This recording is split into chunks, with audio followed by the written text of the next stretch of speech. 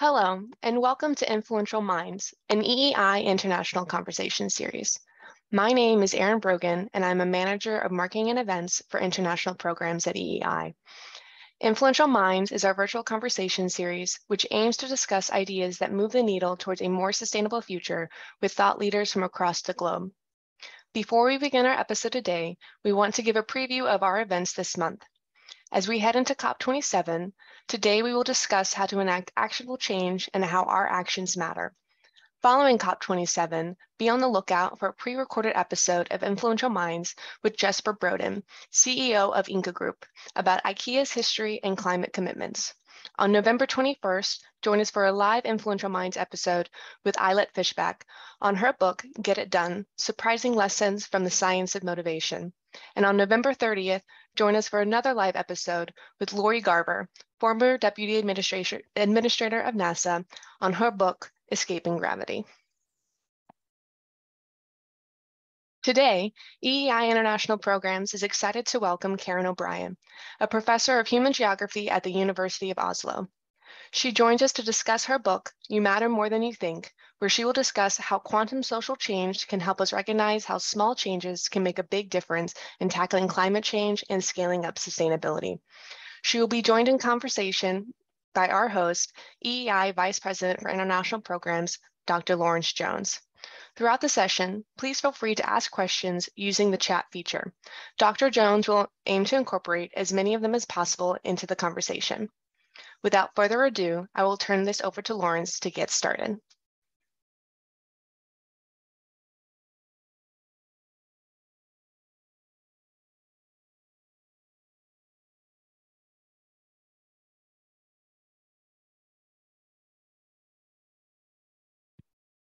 There we go. Hi, Karen, welcome. Hi, Lawrence. Thanks for inviting me here today. Well, welcome. Thanks so much for joining us. And again, thanks to the audience for what I expect to be a very, very stimulating conversation. You matter more than you think. A conversation occurring at a very pivotal time for the world. We're going to be going to COP27 next week. And we thought, what a good way to start this conversation as people head into the COP for this influential mind to focus on a very important topic of why do we matter as individuals and the importance of quantum social change. You know, Karen, as I was reading the book, I was struck by two quotes. The first one by Dana Sahar, which you have at the back of the book, that says, we actually live in a quantum world, and once we fully grasp that, nothing will ever be the same again. And then in the introduction, you also have a quote though at the foreword that says, I see you, you are important to me, and I value you, which is an African greeting, Sawubona. So let's start by you telling us, first of all, why did you write this book on quantum social change? Thanks. Yeah, it's a great question because I'm a human geographer and I've been studying climate change for decades. And I've been very concerned about the implications of climate change for humans and biodiversity. And just wondering, what do we do about it? How do we actually move the needles on the curves for climate change? And about 12 years ago, I came across some work that social scientists were doing on quantum social science, and I thought it was really fascinating. And I also was looking at books in physics of about quantum physics and that reality is not what it seems. So the question I had for myself was, what if social reality is not what it seems, and what if we are underestimating our collective capacity for social change to respond to global issues like climate change and biodiversity loss? So when I was reading the book, one of the things that struck me also was the ability to weave in quantum mechanics into social mechanics, if you were to use that phrase. And so I think let's just start by, first of all, maybe just talking about what you see as the difference in terms of classical Newtonian review of the world, which is, I guess, based on individualism and some of the sort of conventional things that we know, and some of the quantum physics or quantum mechanic concepts. Well, what do you see the difference, and why you think it's important that we start having a whole new view of the world from a quantum perspective? Yeah, I think that, paradigms are very powerful because they are like the thought patterns and beliefs, how we make sense of the world. And from a classical perspective, it's, it is very individualistic, atomistic, reductionist, and subjects and objects are very separate. And more than 100 years ago, scientists looking at the subatomic level started to realize, like, whoa, electrons and photons behave very differently.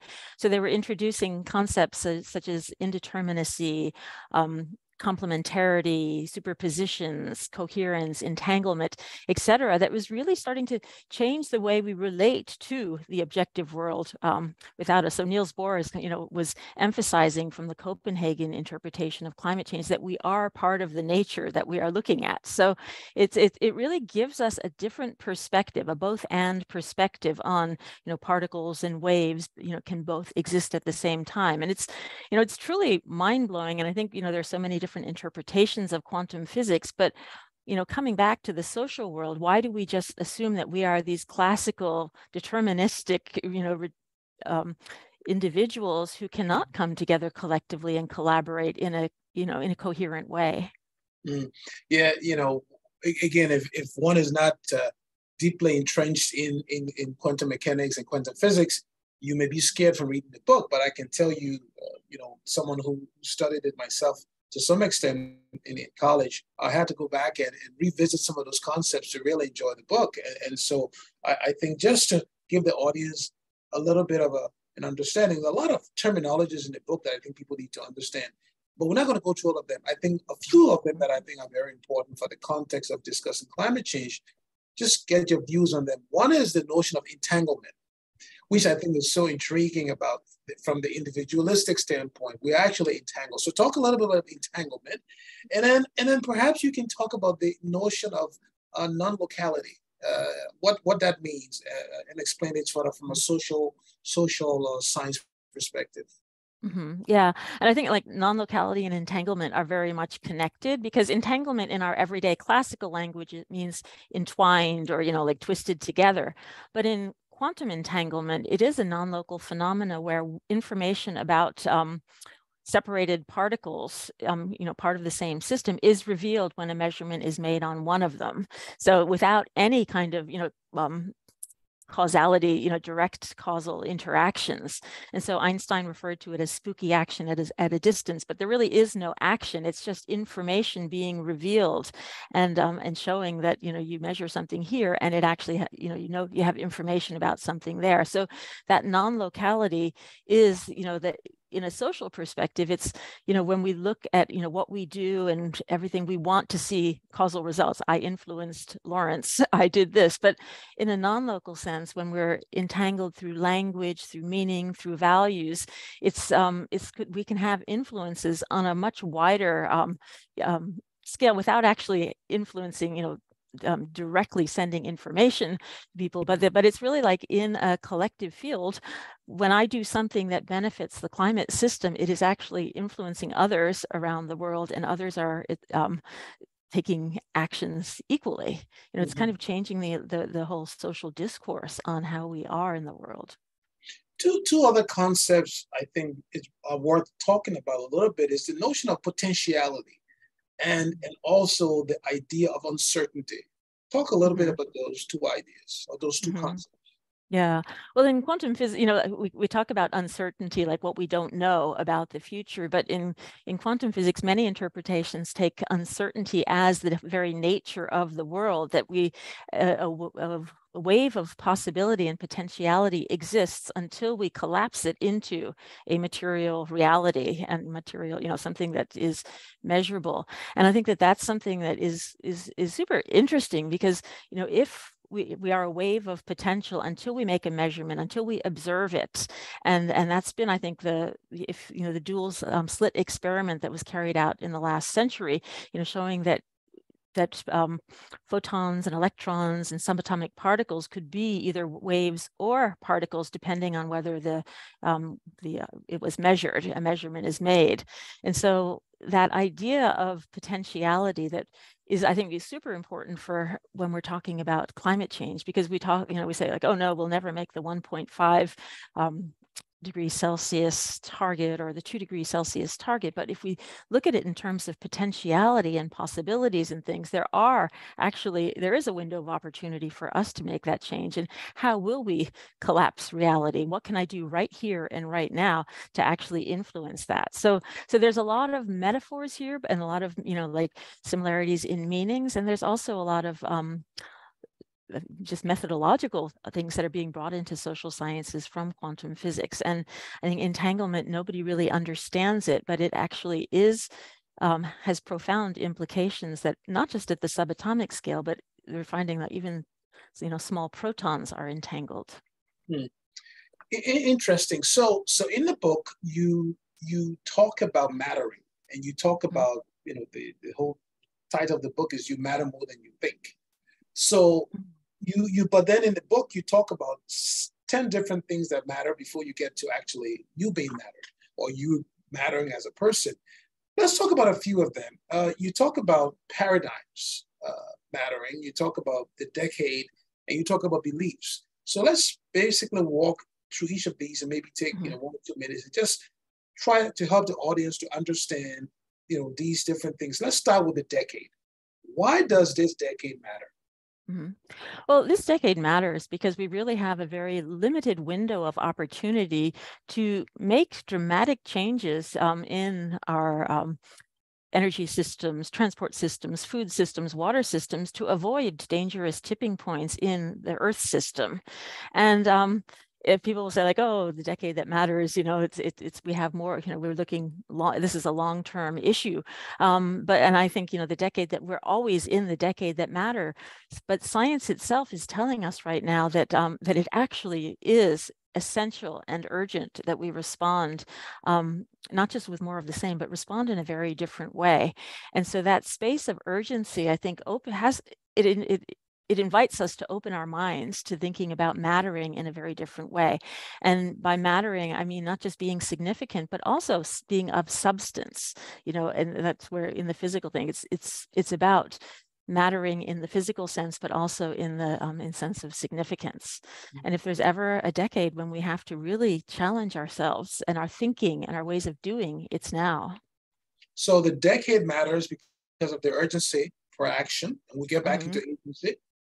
But for that to happen, there needs to be some shifts, right? And so you talk about paradigm shifts and how paradigms matter. And I said something a couple of weeks ago to myself as I was thinking through another issue, and I said, what needs to change to affect climate change, if you were to use the phrase climate change? But if we were to use the phrase tipping points, why do paradigms matter? Well, paradigms are, our thought patterns, or the way that we really conceive of the, of the world. And so our paradigms, they influence where we draw the lines around systems, how we see ourselves related to the systems, what we value, what we're, they're so essential. And an influential paper on leverage points, places to intervene in systems, really points to paradigms as one of the most powerful leverage points for systems change. And the most powerful leverage point is the capacity to transcend paradigms and just look at paradigms rather than being within a paradigm. But for me, with an interest in transformations to sustainability, I'm very, I thought we should be working with the highest leverage points possible now, given that the scope, the scale, the speed, and the depth that we have to transform at. So for me, paradigms are really like what is the lens that I'm looking at the world through? And the classical paradigm still is very dominant in both science and in society. And we see that today in polarization, we see that in fragmentation, we see that in othering, and the quote that you mentioned in the beginning of just, being able to see ourselves in others has really, it's increasingly disappeared. So how do we shift the way that we're looking at the world so that we can, start to see that and realize that potential for transformative change? Okay, so the decade matter. Paradigms are critical because it affects our thinking. And you also then talk about beliefs mattering as well as metaphors. So let's talk about beliefs. Talk about why beliefs matter in the context of quantum social change. Yeah. I can talk about that both in the context of quantum social change and climate change. In terms of climate change, we have a lot of these, I don't believe in climate change, or I do believe, and that has a really big influence. How are we understanding our role in the universe, our role in the Earth system? The fact that, we as individuals are actually influencing climate systems and hydrological systems, et cetera. So that kind of, there's some power there. And it's not about just, do I believe in climate change? Is how do I understand that relationship, and what paradigm am I coming from? And also powerful is like, I don't believe I matter. If we really don't think that we are capable of transforming, it's important. And so one of the interpretations of quantum physics that I find very interesting is called quantum Bayesianism, or cubism. And that really is, it's recognizing that a quantum state is the degree of subjective beliefs about possible outcomes that an individual holds. So it's really like our bets on the future. And quantum Bayesianism is interesting because it puts the scientist back into, the subject back into science. So saying that we actually, our beliefs, our collective beliefs matter, and that we can update those beliefs all the time, and then we're going to get a different outcome. So if we're betting that we will not meet the Paris Agreement, for example, then we're probably going to start doing things that, to adapt to a 3-degree world or a 4-degree world or things like that. But if we start to bet that we actually can do it, we're going to make investments in renewable energies, we're going to be taking care of vulnerable people, et cetera. So to me, the beliefs, and it's not about just seeing the world through our beliefs, but it's really being able to look at our beliefs and being able to, challenge them when necessary. So if we talk the concept of non-locality, and you've talked about beliefs and paradigms, and I want to then talk about non-locality in the context of language, because in the book you also talk about the importance of language, how you can set up language is one of the medium of us as quantum creatures coexisting, the entanglement, the superposition of us as beings through language and other means.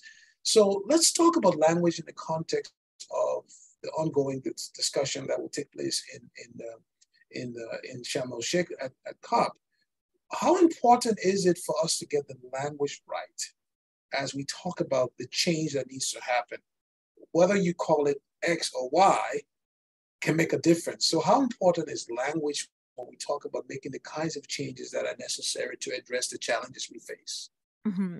Yeah, it's essential. And, anyone who's negotiated for international agreements on climate change knows that the language, you can spend a lot of time just discussing 1 or 2 words. And even in the Intergovernmental Panel on Climate Change assessments, when you are in plenary approval sessions with governments, every word matters. And I think it's though, to how do we, we need language that connects with people from different worldviews, from different backgrounds, from different contexts. And that's where, the dimensions of language becomes, like essential, not just, how we're speaking, but how we're listening to each other too. And often people go into I don't know, a negotiation or a discussion and everything, and have everything kind of already set out in their heads. They're not necessarily listening to the other side and hearing other perspectives and connecting deeply with, what's of value to all of us, and seeing things, from a large scale system. So we end up more in like a food fight for, my us or other, and right or wrong, everything, then really trying to come to that common concern. And if there's anything, that climate change is showing us, is that we have some very common concerns, and that, the whole ideas of winners and losers and things really falls apart when we're talking about the scale and the scope of changes that are underway. So I want to go back to the quote at the beginning of the book that says, the African greeting, "I see you, you are important to me, and I value you." Because another thing you talk about in terms of mattering is relationships. You said relationships matter. We're going to to Egypt. COP is going to be taking place next week. And there's a lot of discussions about what's happening in terms of equity, the just transition, environmental justice. All of these concepts speak to this idea of I value you, you matter, you're important to me. Talk about relationship in the context of of quantum social change? Mm-hmm. Yeah. I think really relationships matter because really, if we look at it, climate change, biodiversity loss, all of these are really relationship problems. If we, if you really draw it down, it's like, where do I draw the line between, me and you and us and other and humans and nature, et cetera? And, who is in my circle of care and how wide can that be? Does it include people on small island states? Does it include future generations? And so when we start to think about, like the biggest we possible, we start to come up with like different ideas of what is a good solution or not a good solution. And so the equity dimension, that's a value that applies to everybody. You have to say, you can't say equity is important for you, but not for me. So it is, very universal in that sense. And so is like dignity, justice, fairness, all of those things. And so, when in the COP meetings, they'll be talking about loss and damages and compensation. And there's a lot of really, things that we have to start addressing with climate change, but we have to recognize too that, just how important it is to take actions now that will benefit the whole, will benefit future generations, to be that good ancestor, as you've talked about last week on the last conversation. And it's just, it's essential then that we find a language that can really convey those relationships. And unfortunately, English doesn't necessarily have the language to really show that I and we are related, that the individual and the collective is the same, that I am the system. It is very like divided into subjects and objects and nouns and verbs. And it's interesting when you talk about English does not have the language. I'm thinking of the word. I'm thinking about, you mentioned polarization across the world today. This idea of the individualistic approach. How does one come up with a word that captures the idea of our entanglement, of our interdependentness, or the fact that what I do locally has an impact globally? What's the process to sort of recreate a new way of communicating, both from a political standpoint, from a business standpoint? How do we change the language that we use, the language that governs the world? How do we get from a deterministic Newtonian worldview, if you may, to a more quantum worldview and have the quantum lexicon, I would call it? How do we do that? Yeah, the quantum lexicon is really important because, as I mentioned, English doesn't necessarily have the right words. So we may have to borrow them from other languages, indigenous languages and ways, languages that represent other ways of seeing the world. And, we're always borrowing words from other languages, loan words. And it's essential then that we start to really think about, what is being aware of what's included and what's not included in our language. And so I think that the borrowing from languages that exist already and that represent this, but in other ways we can make up words like I just bracketed I and we because just to say like, yes, we need to make up that word, but psychologist and psychiatrist Daniel Siegel puts together me and we as mui. And so, if we can talk about mui, and we're talking, a lot about different pronouns and language, but if we can say, I'm, instead of saying you and I, it's mui, me and you. So. Yeah. What have been the response? Because what you're trying to do in the book is you're talking about a kind of what I call it paradigm shift in terms of how we even educate ourselves about the world, right? And so most of the structures we have in place today, like you said, are based on, Newtonian way of thinking. Now you're trying to disrupt the system and bring a whole different approach to thinking. And so if we start to talk about the title of the book, You Matter More Than You Think, let's talk about you mattering.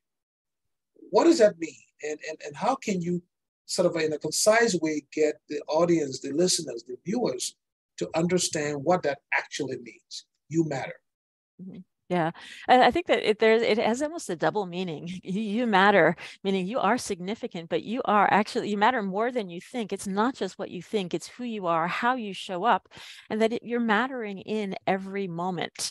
We are collapsing a wave of potential into a concrete action by, whether we choose to walk or drive, whether we choose to eat this or that, whether we choose to vote this or that. We are constantly mattering and having implications and non-local implications around around the world and across time. And I think that's such an important thing, is that every single person matters, and just to be able to bring that that recognition that I'm not just this trivial individual, but I'm part of something much larger. And to me, that it has implications not just like for theory, but in practice. And that brings us then to like, how do we transform in the practical sphere, in the political sphere, and in the personal sphere, and see those as all one. But one of the the barriers to those kinds of transformation and paradigm shifts are the established structures, right? And so you talk about in the book that you have the hierarchical structures, and there are winners and losers, and those who have the power don't want to give up the power. So when you talk about just some of these simple changes as talking about we, as opposed to I, can create a whole different value system, because now you're not valuing just yourself. So how do we break down some of the barriers towards moving from a more deterministic sort of I world to a more sort of a quantum entangled world where I know my actions have implications for others? How do we do that? Yeah. The how is a really important question, because it's like, it's very easy to say, oh, one quantum world, we're all entangled, et cetera. But then you kind of go, we meet people and it's like, who are you? You're the, we other people very quickly, rather than seeing, okay, what matters to this person? What are their values? What are their fears? What are they, what is driving this? And, you're absolutely right. We need to disrupt systems that are unsustainable, inequitable. How do we shift those conversations so that we actually can open the spaces and allow those to come? And going into those questions, it's not like things aren't the way they are just randomly. There's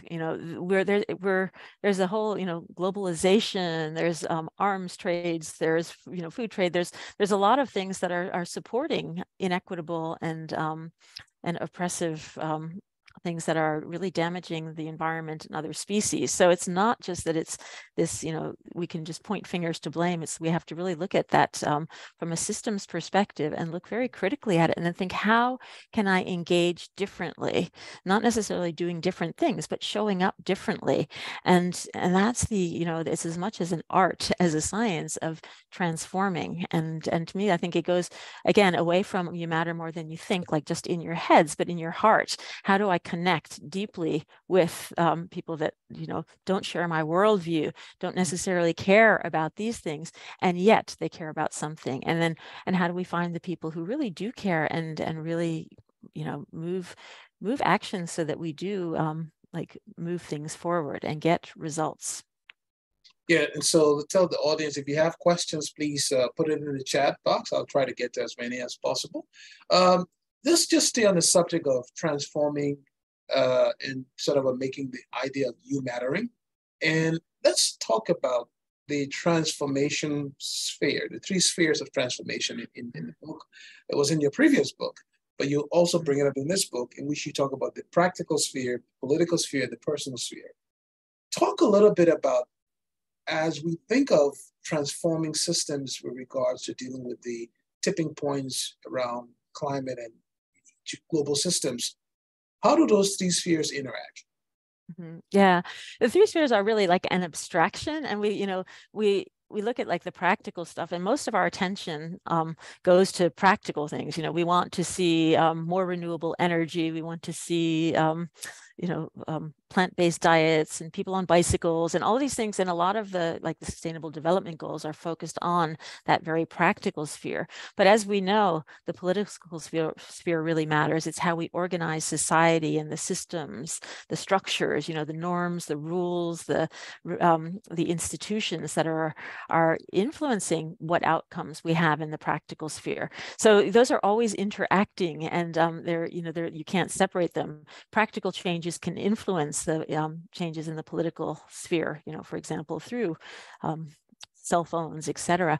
But it's the personal sphere that is often just kind of, set aside and not necessarily taken seriously. And the quantum paradigm tells us that no, that subjectivity, those our beliefs, our values, our worldviews, the whole paradigm through which we're looking at ourselves and our systems is actually influential on the results that we see. And so often when we're talking about the personal sphere, and by personal, I mean individual and collective, because we are not separate. Often we're just thinking that like, we need to change people's beliefs, values, and worldviews. And there's a lot of that talk right now. And, there's a lot of finger pointing and saying, you need to be green, you need to be, this or that. And what we do then is turn people into like objects to be changed rather than the subjects of change in their own life. And so, mattering and giving people that sense of agency, not just individual agency, but collective agency and political agency. And to see that, agency that, all species have, that agency isn't just a a human attribute. And so how do we work together as a whole for this? And I think that's the like the essence of you matter more than you think. Yeah, and I'm going to get into some of the questions in the book, because you did something fascinating that not many authors have done that I'm aware of, and I will save that for the audience. I will break the surprise shortly. But before I do that, I want to come back to this idea of sort of approaches to dealing with things like polarization. There is an example in the book where something called Alternative UK, where in the context of fractals, right, where you want to have ripple effects of different actions, they did something where they're trying to sort of look at politics, but then look at change by looking at the values. And they've introduced values like courage, generosity, transparency, humility, humor, empathy. Do you think one of the ways to tackle the issue of polarization or tackle other challenges and global issues we're facing is to bring some of these new values into the conversation? And if so, how do we best do it? Yeah, that's a great question, because it is, and I've been very inspired by the Alternative UK, because they really are working to overcome polarization through community action networks, et cetera. And it's not just in terms of like just bringing new values into the conversations, but really standing in those values from what we do. So when we are, compassionate or having humility, we actually listen to others differently. And often today, people are just talking right past each other, and a lot of the efforts, for example, at climate activism, are really going against, very disruptive. How do we go against? But it's not trying to find those commons. And it's not to say that, we don't need, the disruptions of those things, but how can we find that place? And the Alternative UK is really working to at this like cosmolocal vision that we can, that every, to really bring people together in small communities. And when we start to look at, how to scale change, it is often in smaller communities that the real actions are going to happen. So that, and they scale up fractally by creating, recursive patterns that are based on values that apply to all. So it's when you start to like limit it to values that, this is only good for, say, Norway or me or something, that you create the fragments and the polarization. Yeah, it's almost like, that transformational change very seldom would occur at the extremes, if you may. There has to be something in the middle that would bring about change. And so in that context, I guess, whether you're on one side or the other, polarization doesn't really, or extremes really don't bring about the transformational change you're talking about. Is sort of a coming together, bringing the extremes closer together around some unifying theme. Now, let's take one question from the audience before I get into a few questions in the book. So there's a question here from Tim Q, who's asking, very interesting question. Said, other species are social as well, and how are they expected to adapt or change? And he makes sort of a side note. Nature often surprises us. And I guess in the context of the discussion around dealing with the issue of whether it's fractals or this idea around quantum change, can you talk a little bit about nature, because it's not just us in the world, right? So often we think it's just us. So talk a little bit about just this idea of change and adaptation amongst Yeah. other species?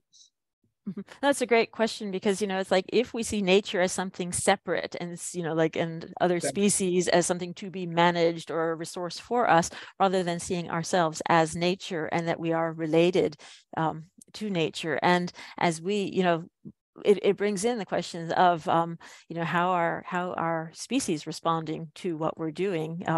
If we are sometimes the solutions to climate change, for example, will have very negative implications for biodiversity.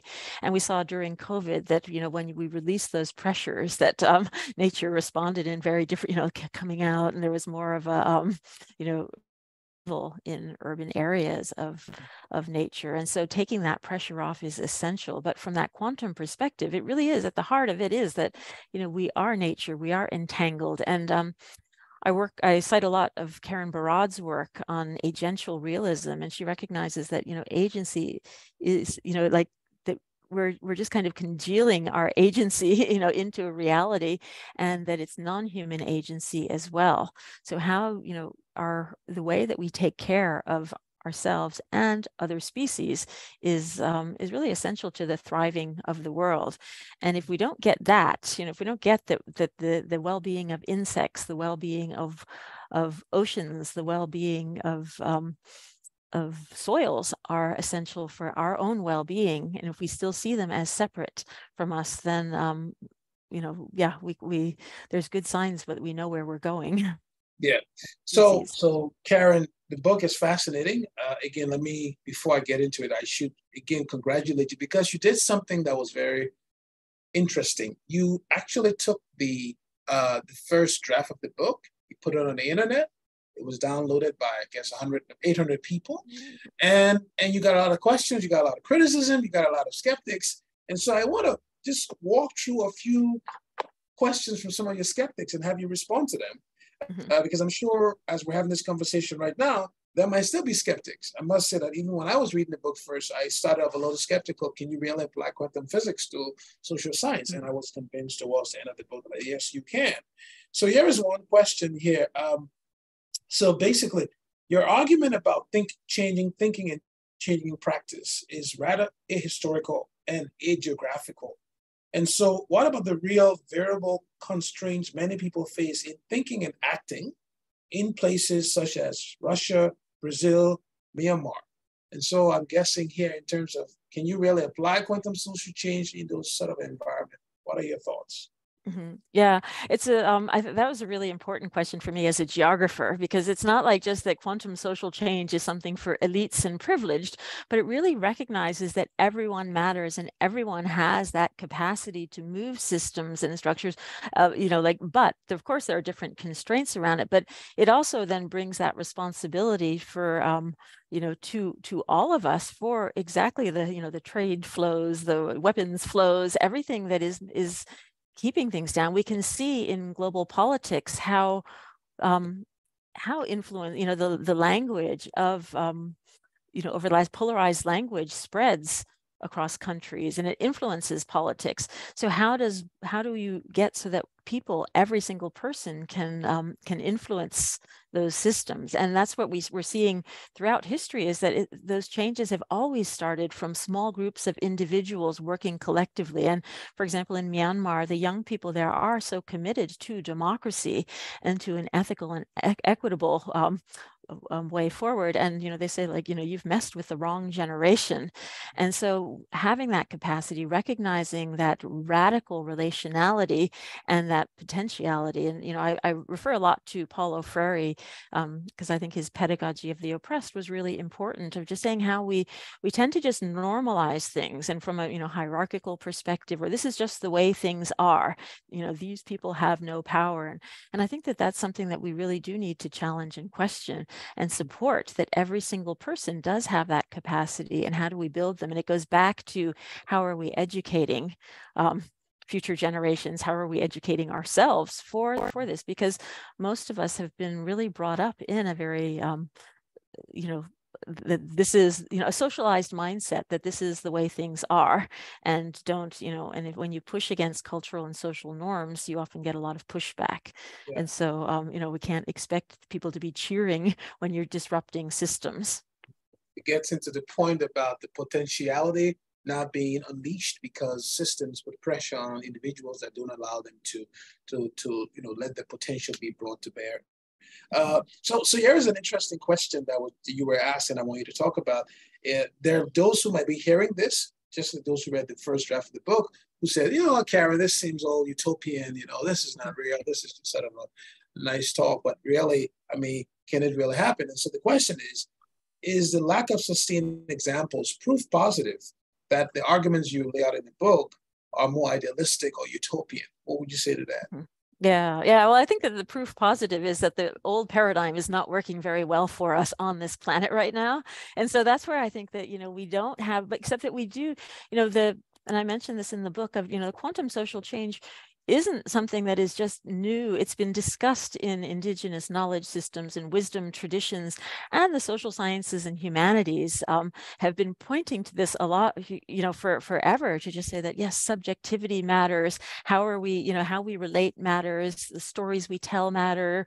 All of this, and so for me, it's the proof really is that we are in a situation that is completely unsustainable, and that it's really worth asking different questions and linking to different ways of seeing the world, different cosmovisions, different worldviews, and that's we often focus on what's wrong in the world, but we could also look at what's right, because many people are actually practicing this and living this, and as we have the quotes in the book of there's many people who are relational in their inherent ways of being, and so it's really that we've been so challenged in the last 100 years with this very the great acceleration towards a world of that is highly unsustainable. So for me, that the proof really needs to be, we got to go like, how could you prove that this classical worldview that is influencing social science and economics, et cetera, is actually sustainable? It reminds me of one worldview that was changed over time, was that the world was supposed to be, the Copernicus whole story, and how the reaction to what he said about the world was received and how it was acted upon. So there will always be skeptics to these sort of a big transformational paradigm shift, which brings me to the next question you got when you put the book online and you got feedback. And I think this is interesting. Paradigms take a long time to change, and we do not have time, given the fact that we started out by talking about the issue of the decade matters, right? So the urgency.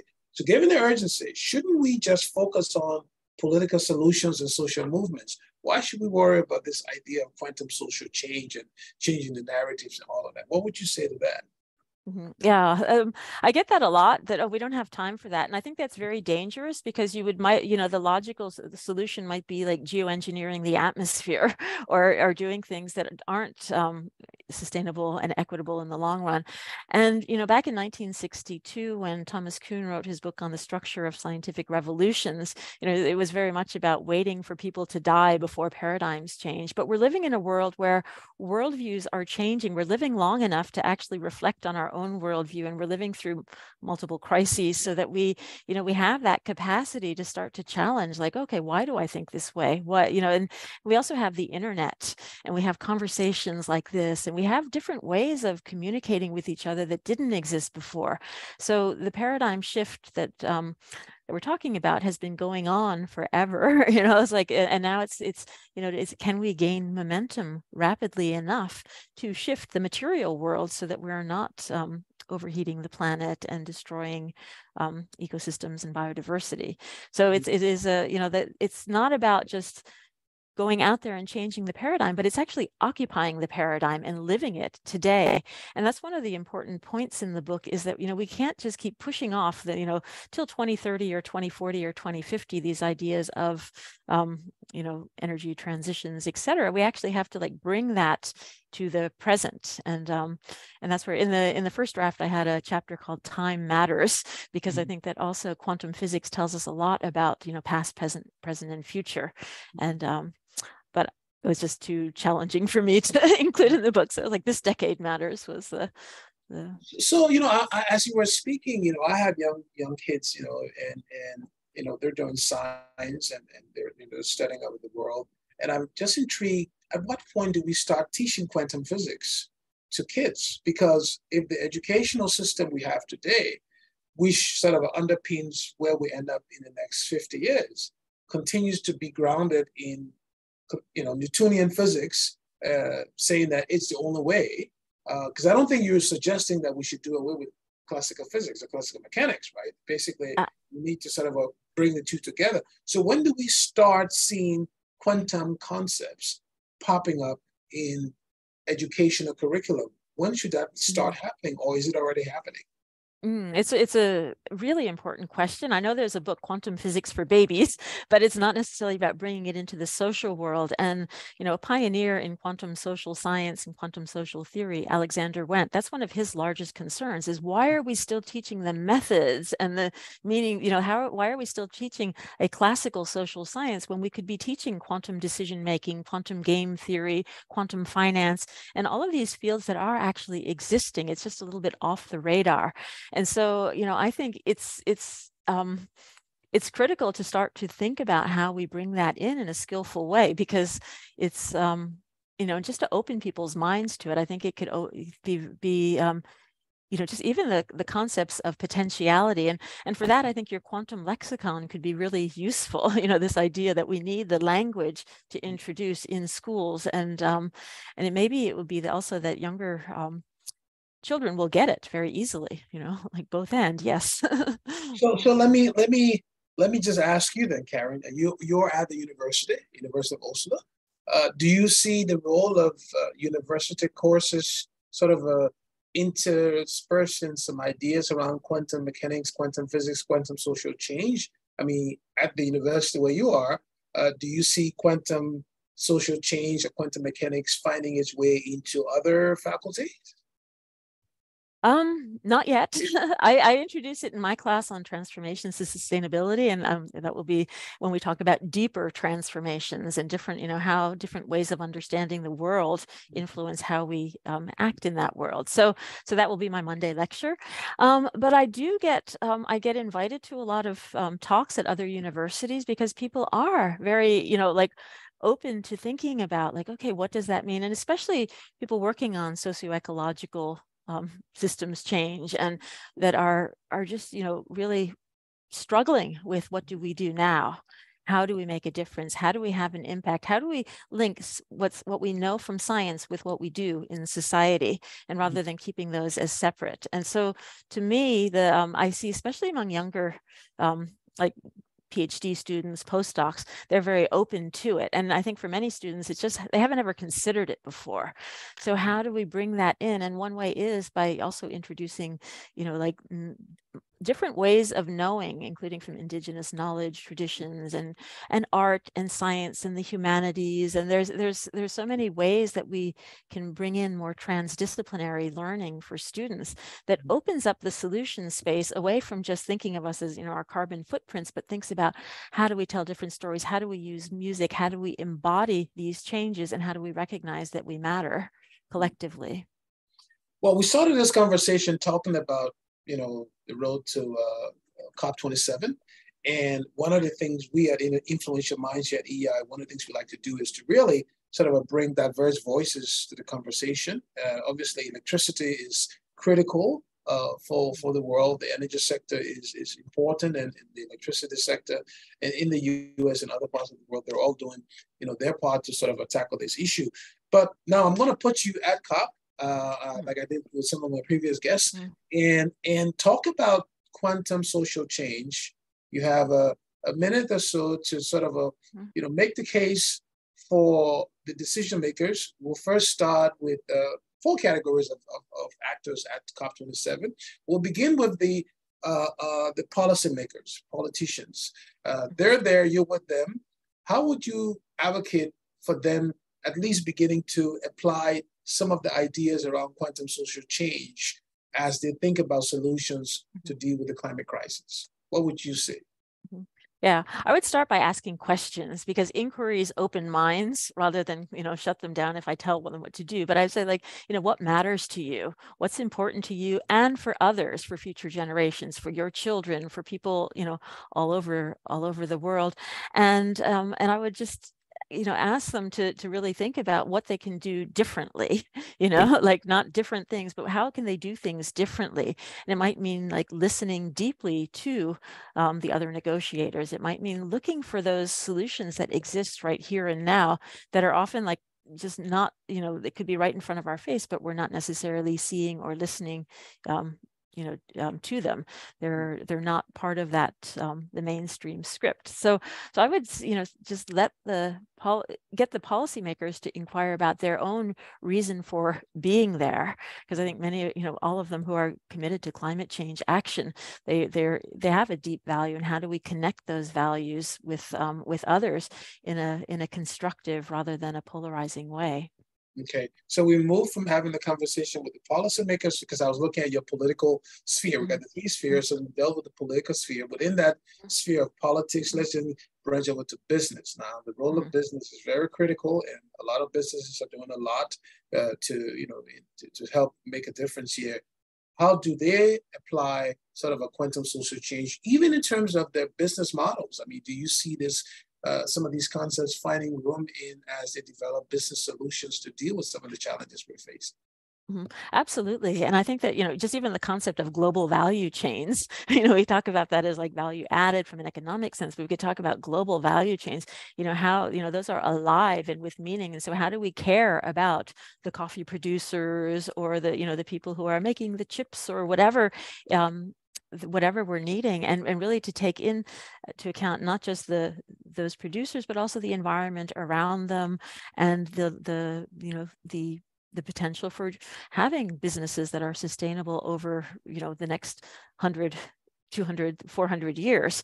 And some businesses maybe are not, some products and services and things are not sustainable and may have to be rethought. But that's where imagination comes in, and businesses are very good at creative thinking and innovation. And we have a whole movement towards a regenerative economy and regenerative agriculture, and businesses are coming in and seeing that it's essential, and they can, they have an enormous power to move the needle, but they also have to then confront some of the things where they fragment, where they polarize, where they are creating, destroying nature or the climate in there. So many possibilities. Okay, well, that's good. So we've got the policymakers and sort of politicians and others, and then we've talked about the businesses.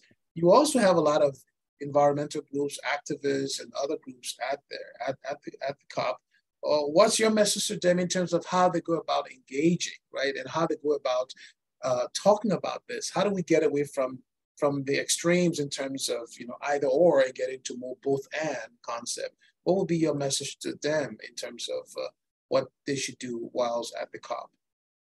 Yeah, and that I think is, again, very similar to the same. It's like, what is, like really remembering what they're there for. And many are driven by equity. Many are driven by social justice and caring for the planet, and feeling a real grief that nature is being destroyed. And I would think about how, again, how can you use tools that look at the practical, the political, and the personal together, and look for tools to design conversations differently, to design systems differently, to shift things in a different way through conversations with others, rather than polarizing conversations. And we certainly, we see a lot of more activism that is kind of to draw attention to, but how do you shift minds and hearts?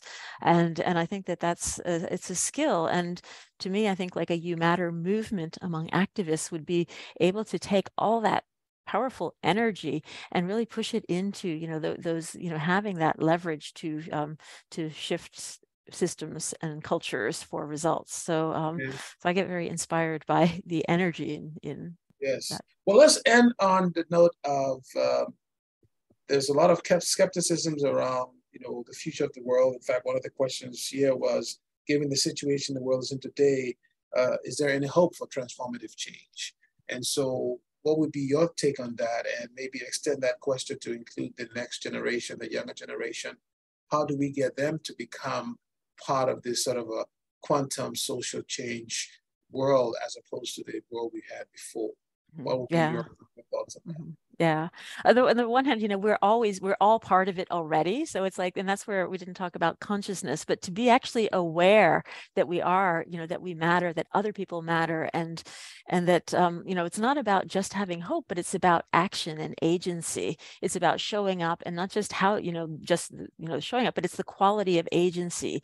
It's the, it's exactly like you're being, you're doing, you're thinking and everything. And I think that if, it gives us so much more potential for radical social change, getting to the root causes of these things, which are the relationship problems of, where do I draw the line between us and others? How do I take care of the entire world? And to that, you just getting people in their mind to just not just going like, I matter, but to say you matter, and the tree matters, and forests matter, and future generations matter. And to me, that's, what drives me in this is, thinking, 100 years from now, what will people look back and what will they say, like, wow, what were they thinking? They couldn't see clearly that they were entangled, that they mattered, that they could have done something in 2022, being in, the COP27, that they had so much potential to make, to reduce, all the risks and vulnerabilities. And that's where I feel that, that we really need to open our minds rather than close them. And to me, quantum social science is a really, provocative and enticing way to get us to think differently and to open our minds to many, the many solutions that are already out there. And many people are talking about them with other languages. And, maybe, as a social scientist, it's like, paying attention to that, the potential of us as humans in relation as nature. Well, as an engineer, one's deeply involved in a lot of scientific research from an energy system perspective. It's been fascinating digging myself into this quantum social change world. The book is fascinating. You matter more than you think. And I think it's important for us to end on the positive note here with this African greeting that you have in the book, where you say, I see you, you are important to me, and I value you. And I think we can all sort of embrace that mindset. It would be great. So, Professor O'Brien, thank you so much for joining us. Congratulations again on the book. And I wish you all the best. And I will take your offer on working on this quantum social lexicon and see how we can advance things. So thank you so much, and hope to see you soon. Okay, thank you, Lawrence. It's been wonderful to talk to you, and you matter. Thank you. Take care. Bye. Bye.